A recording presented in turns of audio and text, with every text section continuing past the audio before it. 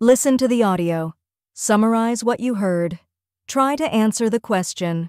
Share your feedback.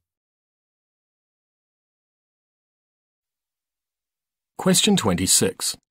You hear a nurse asking a colleague for help with a patient. Now read the question.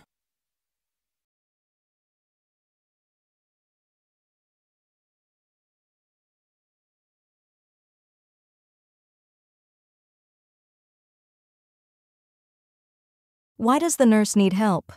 Option A, the patient's condition has deteriorated. Option B, the patient is worried about a procedure. Option C, the patient is reporting increased pain levels.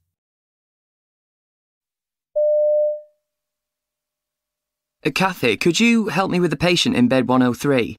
The woman who had surgery 2 days ago. Oh, yes, she's due for discharge today, isn't she? Does her pain relief need topping up again?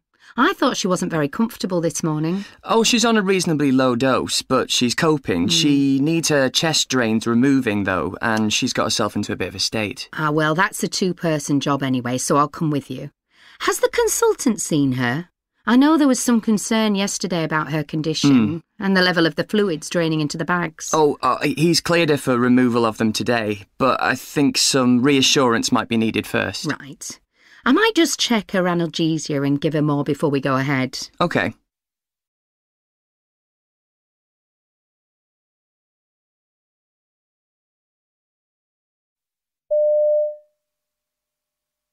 Kathy, could you help me with the patient in bed 103? The woman who had surgery 2 days ago. Oh, yes, she's due for discharge today, isn't she? Does her pain relief need topping up again? I thought she wasn't very comfortable this morning. Oh, she's on a reasonably low dose, but she's coping. She needs her chest drains removing, though, and she's got herself into a bit of a state. Ah, well, that's a two-person job anyway, so I'll come with you. Has the consultant seen her? I know there was some concern yesterday about her condition and the level of the fluids draining into the bags. Oh, he's cleared her for removal of them today, but I think some reassurance might be needed first. Right.